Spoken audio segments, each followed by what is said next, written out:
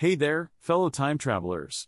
Welcome back to Timeless Sagas, where we dive deep into the fascinating stories of our past and explore how they continue to shape our present.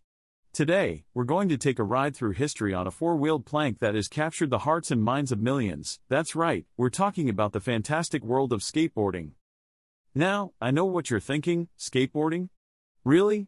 What's so historical about that? Well, my friends, you're in for a treat because the story of skateboarding is one of innovation, rebellion, and a whole lot of fun.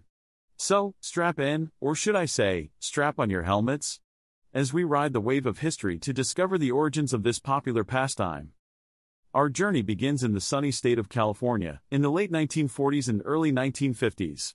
The cool kids of the time were into a little something called surfing. You know, that sport where you ride a board on the ocean waves? Well, the surf scene was booming, and the laid-back vibes of the beach were all the rage. But what do you do when the waves are flat, and you still want to ride? Enter the skateboard's humble beginnings, a simple wooden plank with roller skate wheels attached. That's right, the first skateboards were more or less homemade contraptions. These early sidewalk surfers would imitate their ocean-based counterparts by carving and cruising on the paved streets of their neighborhoods. By the late 1950s and early 1960s, skateboarding caught the attention of entrepreneurs, who began manufacturing and selling skateboards as a consumer product. Companies like Roller Derby and Maka started producing skateboards with pressed layers of wood, similar to today's decks, and clay wheels. This period also saw the birth of the first-ever skateboard competition, held in Hermosa Beach, California, in 1963. Contestants participated in events like slalom, freestyle, and downhill races. Some things never change, huh? However, the first wave of skateboarding's popularity began to wane by the mid to late 1960s. The sport had gained a bit of a dangerous reputation, with many accidents attributed to the primitive equipment and lack of safety gear.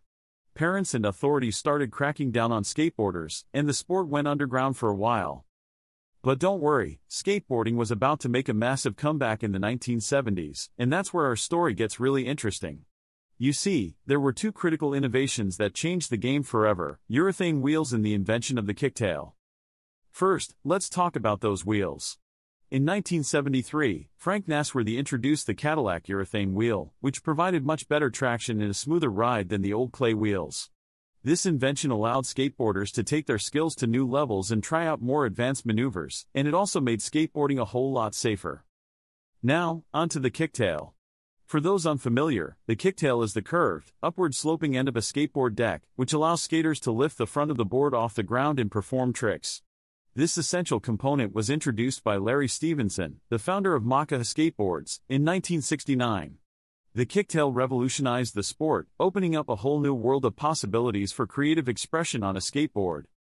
With these innovations in place, skateboarding exploded in popularity throughout the 1970s. This period also saw the birth of the first skate parks, where skaters could go to ride specially designed ramps and bowls. The introduction of vertical skating, with pioneers like Tony Alva and Stacy Peralta taking their boards to the sides of emptied swimming pools, pushed the boundaries of what could be done on a skateboard even further. During this time, skateboarding was still very much rooted in its surf culture origins. Skaters would often take inspiration from their favorite surfers, trying to emulate their style and moves on the concrete waves. However, this was about to change, as skateboarders started to develop a unique identity and subculture apart from their beach-dwelling cousins. Enter the 1980s, the golden age of skateboarding.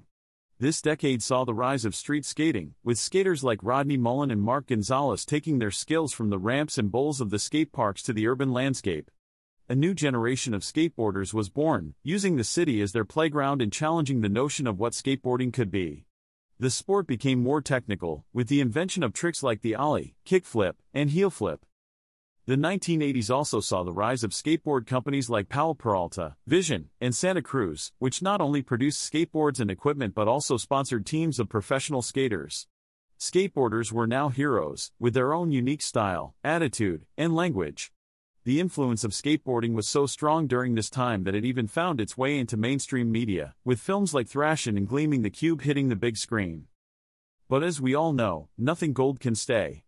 The 1990s saw a decline in skateboarding's popularity, partly due to a recession and the closure of many skate parks. However, the sport continued to evolve during this time, with the rise of new disciplines like vert and street skating and the introduction of the X Games in 1995, which provided a platform for the sport to be recognized on a global scale. And that brings us to the present day. Skateboarding has come a long way since its humble beginnings as a surfer's pastime. Today, it's a multi-billion-dollar industry, with professional skateboarders enjoying lucrative careers and legions of fans. Skateboarding has even made its way into the Olympics, with the sport debuting at the Tokyo 2020 Games. So, there you have it, a whirlwind ride through the history of skateboarding.